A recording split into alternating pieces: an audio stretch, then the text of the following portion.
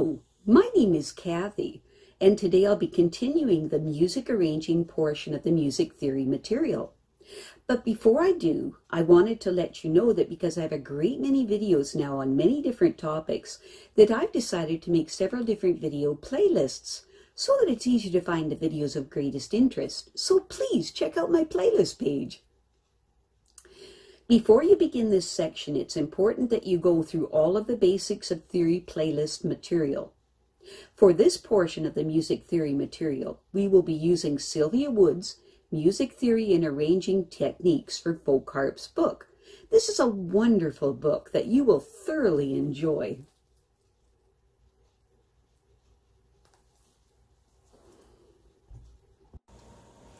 An accompaniment does not always have to be cordial. Sometimes you can use a melodic accompaniment instead. A countermelody or descant is a melodic line that sounds good when played against the main melody. One example would be in a duet or a choir. If the sopranos are singing the main melody, the altos are probably singing a countermelody.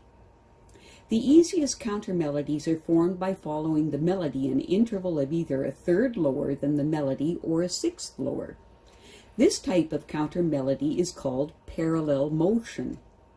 For example, let's try it on a lullaby from France called Fais Doudou, which means go to sleep, which is at the bottom of page 62 of your book.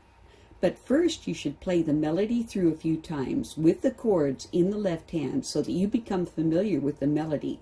Don't forget to sharp all the F's since this piece is in the key of G major.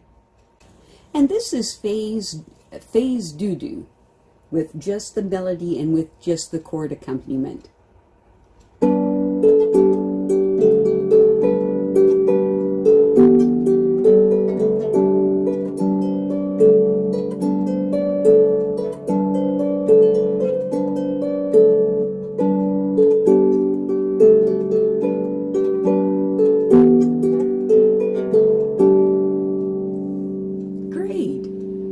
Try it. Now we will try some counter melodies in parallel motion, as illustrated at the bottom of page 62. This time, ignore the chord indications. Just as an example, we are going to start with the middle section of the piece, marked with an asterisk on the music. Play the melody with your right hand, and with your left hand, play the notes a third lower. It is a little easier if we lower the left hand an octave from where it was, making it an octave plus a third lower, as illustrated at the top of page 63 of your book, example number C. And this is example number B.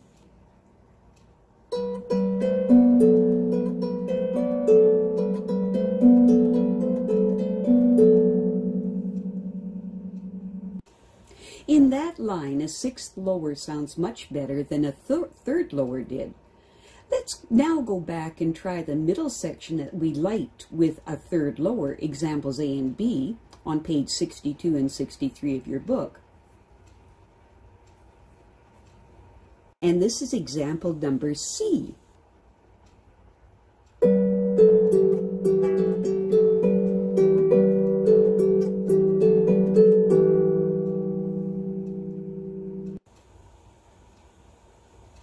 And this is example number D.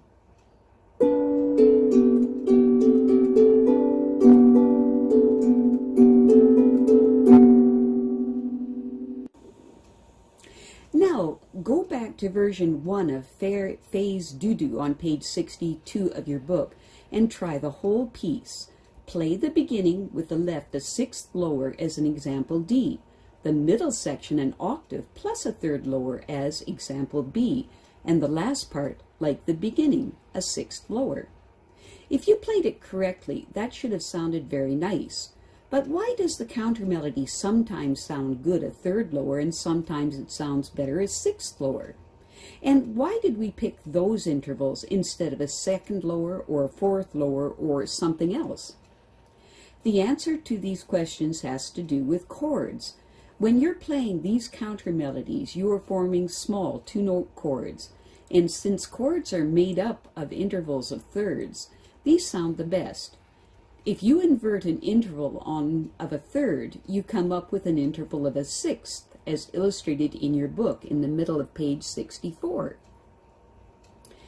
They are the same notes, just in a different order. That's why sixths work as well as thirds.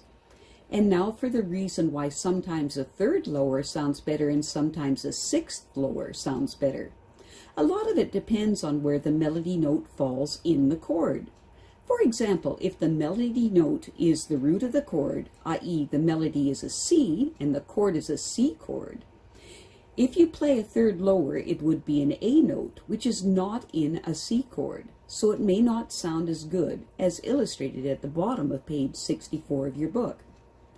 Instead of getting too technical and thinking too much, though, the best way is just to try either way and see which one you like best. And now for a small hint. Another way to think about which note is a sixth lower is to actually think a third higher, and then go down an octave. For example, if the melody note is C, a sixth lower would be an E, or another way to look at it is a third higher than C is also E, and you just play it an octave lower, so that the melody stays the highest note. Whichever way you want to think about it, you should come up with the same answer. This is because, as we learned a minute ago, if you invert intervals of a third, you will get a sixth, and vice versa.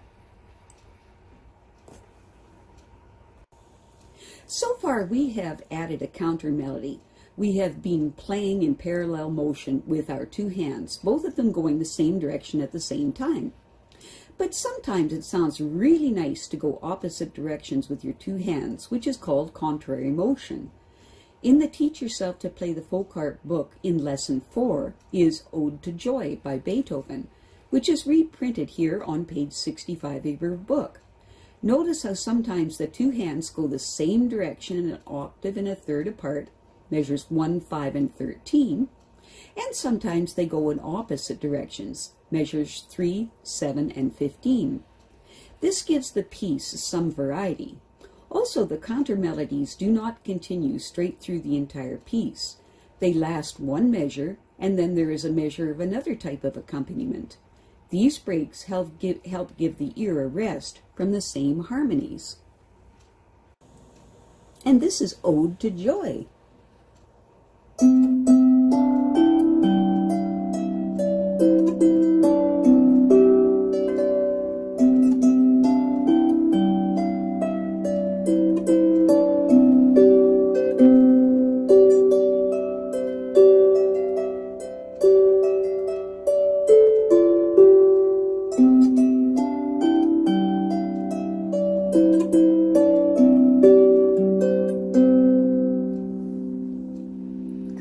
Now you try it.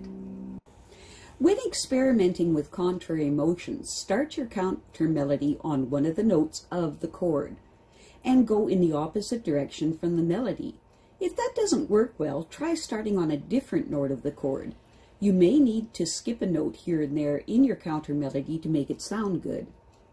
With this new knowledge, let's see what else we can do with phase doo-doo to give it more variety. On page 66 of your book is an arrangement that uses parallel motion, contrary motion, and some miscellaneous chord notes. Analyze the left hand and try to figure out what was done in each measure and why it was done. Which notes are a third lower than the melody? Which ones are a sixth lower? Where was parallel motion used? Where was contrary motion used? Where are the extra notes and how has it changed when the same melody came in more than once? Really examine this piece and use it to get new ideas for your arrangements. And this is phase doo-doo number 2 on page 66 of your book.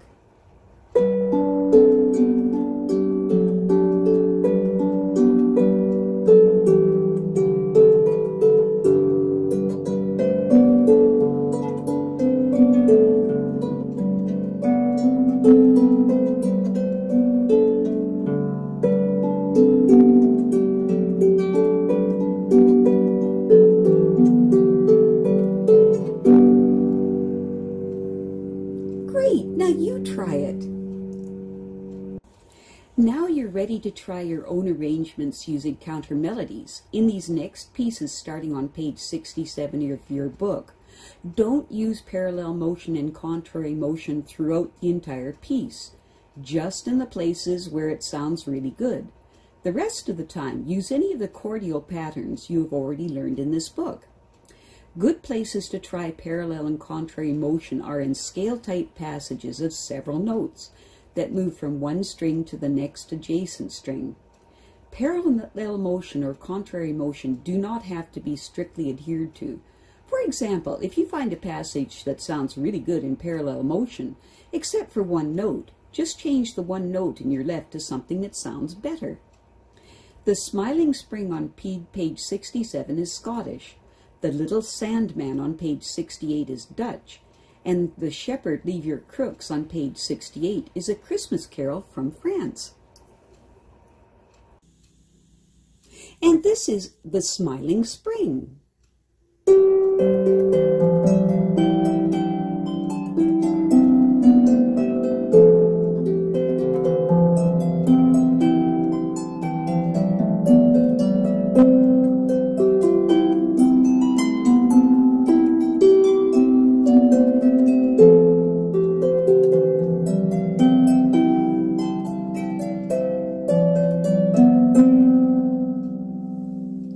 Great! Now what does your arrangement sound like? And this is The Little Sandman.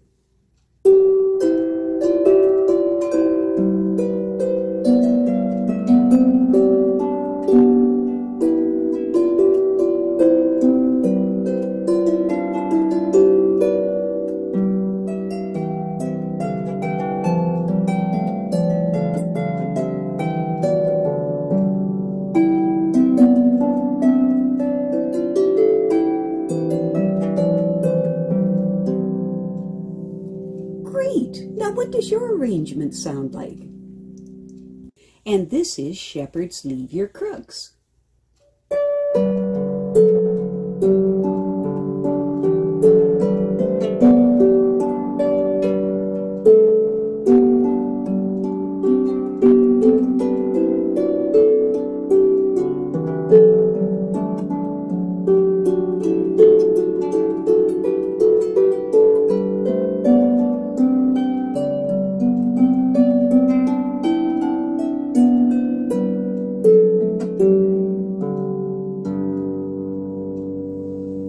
Great! Now what does your arrangement sound like? I have a great many videos now on many different topics, so I've decided to make several different video playlists so that it's easier to find the videos of greatest interest. So please check out my playlist page. Well, that's it for now. To stay up to date with my latest videos, make sure to subscribe to this free YouTube channel by clicking the red subscribe button right below this video. Take care.